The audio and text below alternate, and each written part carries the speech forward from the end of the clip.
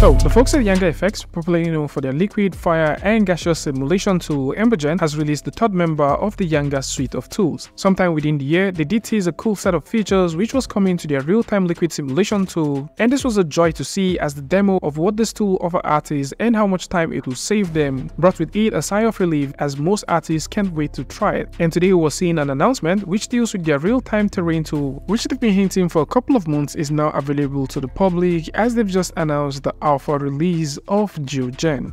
Geo Gen promises to give creators all of the tools they would need to create procedural, real-time landscape, terrains, and planets in minutes, and dare I say in seconds. And today we're going to explore how you can get started with it, and for anyone who's thinking about exploring this, you can simply go over to the link in the description that will bring you right here, where you can download it totally for free. And with that said, let's get started. So, with Geo Gen open right here, you would notice that the user interface looks very similar to what you have with Gen.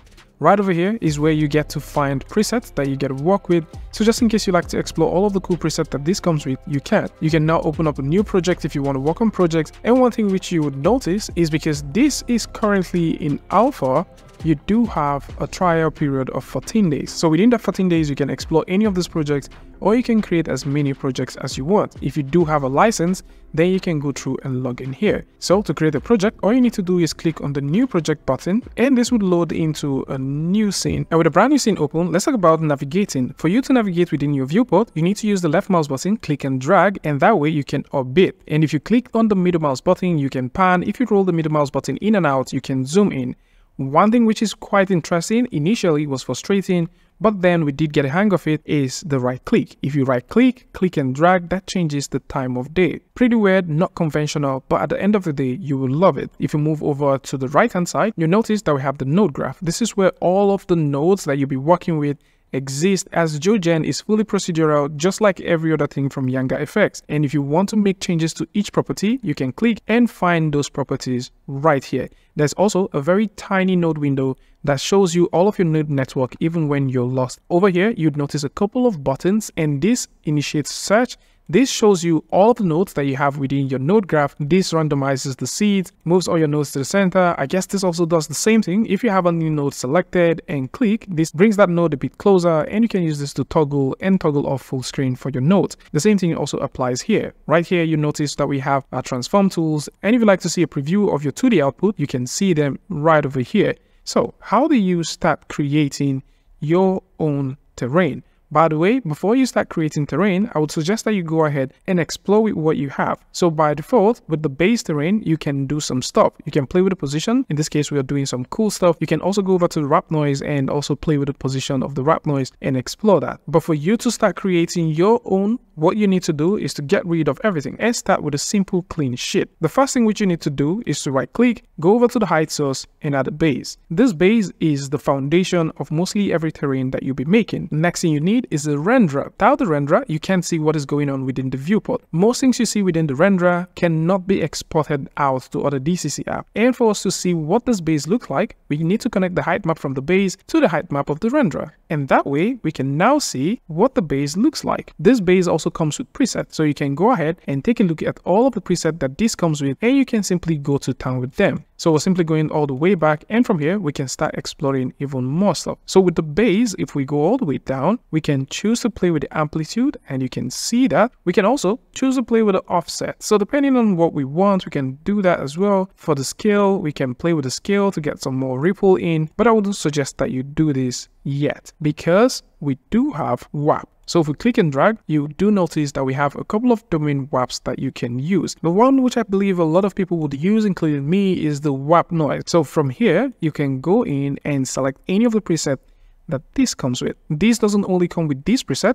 Actually, for the noise, if you go all the way down, you would also notice that we have different noise type. From Parallel to Voronoi, all of this noise are currently available, and you can simply use them as your WAP noise basis. But for the purposes of this video, we're going to keep this with the default Parallel noise. Going all the way up, we can choose the scaling that we want, and go to town with it. So in this case, I can just simply scale this as much as I want. Let's change the lighting so that you guys can see what we have. So we can use the scale and do some very cool stuff. One thing which I think you guys might need to know is if there's any property you would like to solo and see or preview within your viewport, you can simply do that by selecting the node and clicking on that property. So in this case, if we like to see only the WAP from the WAP noise, we can do that. This shows up within the viewport in a solo mode.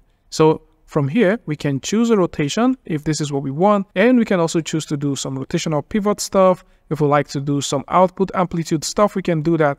And the same thing applies everywhere. If we go to the base and we like to see the height map in a solo mode in the viewport, we can click and we can see that too. Play with the WAP amplitude as well and get some very interesting result out of it. At any point in time you like to exit, you can go right here, click on the X button and exit that. Every other thing that you might want to do here includes playing with other height maps, other masks, and so on. So if we click and drag, you can see other respective nodes that can be attached to the height map. So we'll go over to the height modifier and we're going to throw in some terrace. So if we throw in that terrace, we need to connect the height map output to the rendering input for us to be able to see that. So once we have that, we can also go in here and we can start making some design changes. Probably we would like to have that terrace looking something like that. We can have that and we can simply do some blending depending on what we want. At the same time, if we would like to add even more stuff, we can simply do that. Go back to the height modifier as well and we can simply add, let's find something cool. Maybe critters, we can add that. We can also connect this right here. And you notice that we have tons of those. So we can increase and we can also reduce. The same thing happens with the seeding.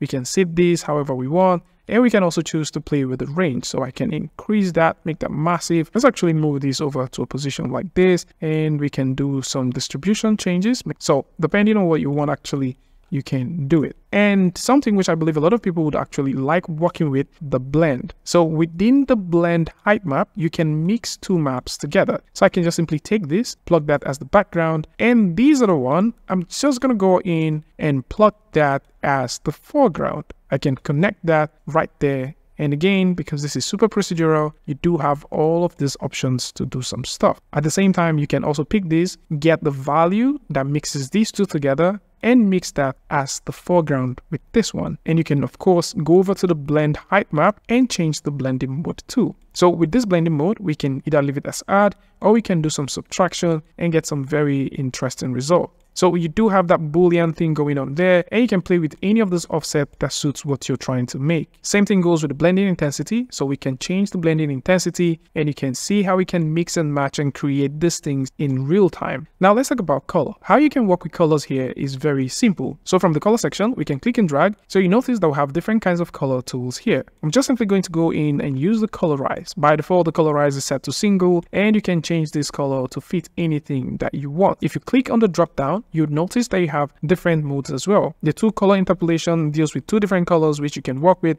And in this case, if we set this to green, we can only change it by simply going all the way up here within the color mask and change the direction of this. So this is one way you can change it. But if you like this to be driven by a mask, so I'm just going to pipe this base all the way back here, and we can do the rest of those things later.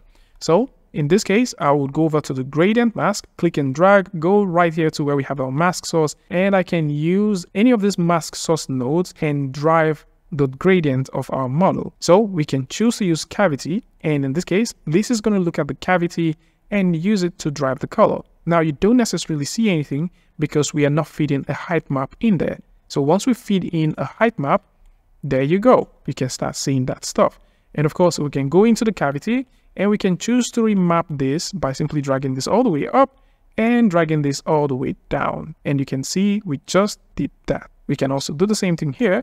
Take that up, bring that all the way down, and we can invert this as many times as possible. Other things which you might also want to keep an eye on is within this color section, if you don't want to deal with changing the colors, you do have a few presets as well. So maybe you would like to get some planet presets, you can have that there. Some vegetation presets, you can have that there. Some rock presets, you can have that there as well. So depending on what you want, all of these are now available at your fingertips and you can use them. So now that we have this one going, the next thing which we might want to do is to go over to the renderer and start beautifying what we have within our viewport.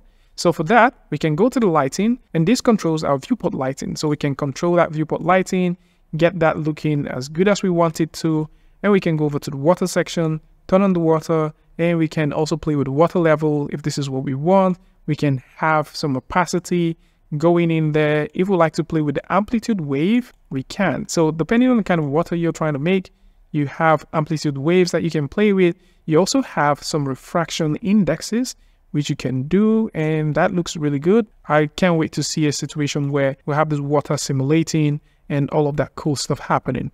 You can of course go over to the depth of field if you're into that. If you're into the fog, you can go in, throw in a little fog, and we can drop that density slightly down, so we do have something looking this good.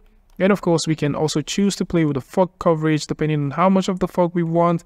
And for atmosphere, we can also make the atmosphere active and do some very cool stuff with it. So all of these are currently available. Explore them, do some cool stuff with them, however you deem fit.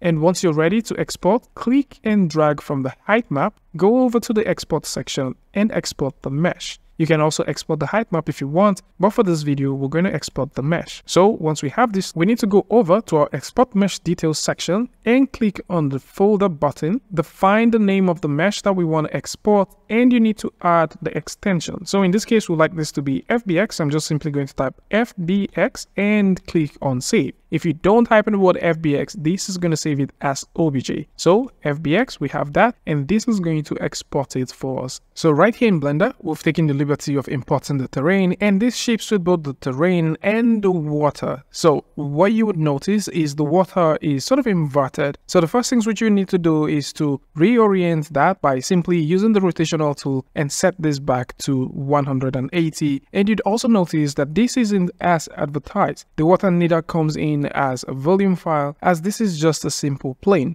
And for the terrain, we don't have textures. So even if you switch over to the rendering and you choose to work with either Eevee or cycles, there are no textures for this. And you can also tell that when we exported this, we did export with the color map. But either ways, this is still in early access, and currently this is the first public alpha, and hopefully before this gets to beta, would potentially see some update to this, which might include some volumes, some textures, and some other cool stuff as well. This is a very interesting one, and for anyone who's thinking about exploring this, I would suggest that you go ahead and start exploring all of the cool ones that exist within the preset. All of these are super amazing. You're definitely going to learn a lot with them, and you can simply go to town and see what you can do with it. So this is it. Geo Gen is now available in public alpha testing, and 0.1.3 looks super cool, of course with a couple of quirks here and there, which hopefully will be fixed before the final release of Geo Gen. Tell me what you guys think about this one in the comment section, and of course if you like this video or you learned something from this, you can go ahead and give a like, and don't forget to share with a friend. And until I see you guys in the next one, peace.